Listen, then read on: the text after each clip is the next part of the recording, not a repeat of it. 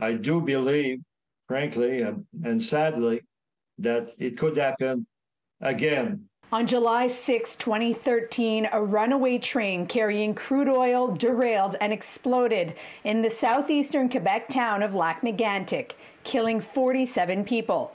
10 years later, some say not enough has changed when it comes to rail safety.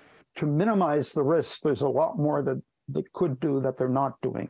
Citizens continue to fight, some 100 residents forming the Coalition of Rail Safety and inspecting the rails themselves. It's really frustrating, that we're not secure by our authorities, We don't feel secure that our authorities don't protect us. Trains continue to pass through Lac-Megantic day and night, down the same slope and curve where the train derailed 10 years ago. Trains are getting longer and longer, and every year, and there's more hazardous material. The fear is still present. In April 2023, a freight train derailed in Maine about 56 kilometers after passing through Lac-Megantic.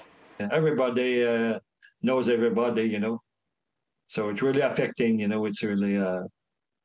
Every time you pass in this deserted downtown, it's really hard. The Transportation Safety Board of Canada, TSB, which advances transportation safety in the country, says 3 out of 5 of their recommendations following the tragedy have been concluded.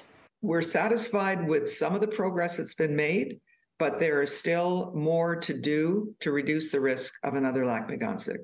The 2 outstanding recommendations include the regulatory oversight of safety management. We still see incidents of railway operators who are, not adequately identifying hazards in their operations or managing the risks to a level as low as reasonably practicable. And Transport Canada hasn't always been effective at identifying that and holding the railway companies to account. They've also called for improvements to braking systems to reduce the risk of runaway trains. We are urging the railway industry and the government to take more timely action to implement systems that will reduce the risk of those runaway, those uncontrolled movements. Stronger brakes, more advanced braking systems.